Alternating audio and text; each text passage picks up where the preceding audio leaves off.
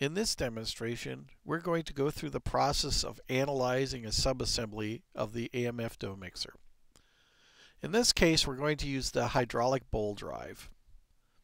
We'll open that up, and we're going to look at the scenario of the mounting plate being locked and a load being applied to the clevis. So to do this, we'll start by going to our Applications FEMAP menu. The direct interface between SolidEdge and FEMAP associates not only the geometry, but the material properties assigned to parts in SolidEdge. In FEMAP, we can select and highlight the different parts of the assembly in the Model Info window.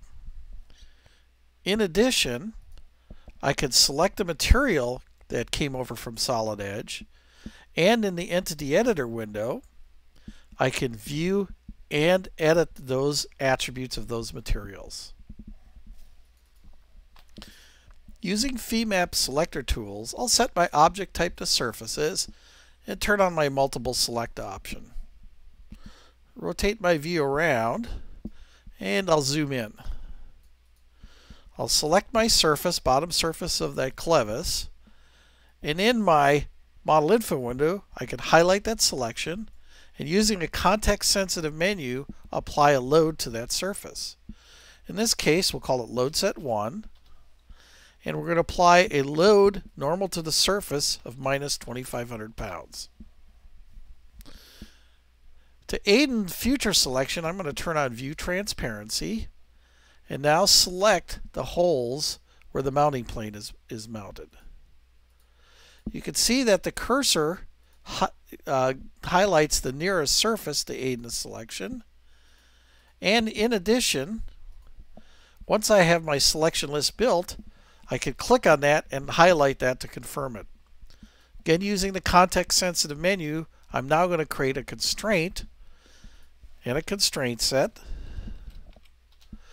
that's fixing those holes on the bottom of the plate. I'll clear off my selection again and refresh my display. Since I'm interested in performing a contact analysis of this assembly, I'm going to use the new automatic connection detection capabilities of FEMAP 9.2. I just simply select my geometry in the Model Info window, create an automatic connection, use the defaults that FEMAP creates, including a glued contact connection. This allows me to more rapidly model complex assembly contact problems and utilize the NX NASTRAN linear and glued contact capabilities. So you can see in my Model Info window, I now have contact properties, regions, and connectors. I'm now ready to mesh the part. So again, select my geometry, say TET mesh. Going to change my mesh sizes. I'm going to change my TET growth ratio, make it 1:1 internally in the solid. I'm going to make a slightly coarser mesh just because I want this simulation to run a bit faster. I'll hit OK and hit OK again to start meshing the part. Okay, I'm getting feedback as to the mesh quality, and I now have about 38,000 nodes and 23,000 elements. I'm going to turn off my surfaces and my connection region, and we can see here's our mesh on the part. If I want, I can turn on something called filled edges so we can actually see the edges of the elements, but I'll toggle that off again. I'm now ready to analyze the assembly. To start the analysis, I'll go to my Analysis Set Manager in the Model Info window. Create a new analysis set. We'll call this Glued Contact. And we'll hit OK. When I press the Analyze button, FEMAP will start NX NASTRAN and open up something called an Analysis Manager window or Analysis Monitor window. This Analysis Monitor window gives me important feedback on the progress of my simulation with NX NASTRAN.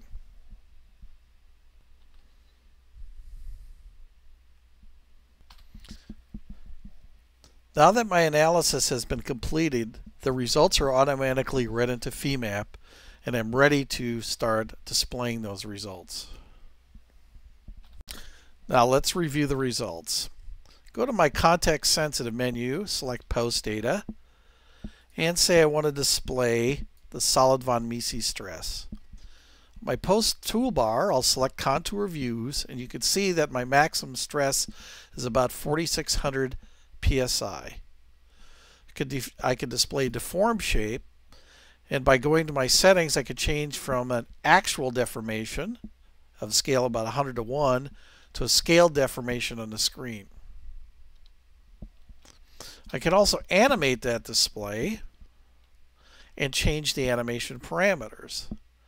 In this case, what I'd like to do is just show the loading of it in the positive direction, and also to do the animation of the contours.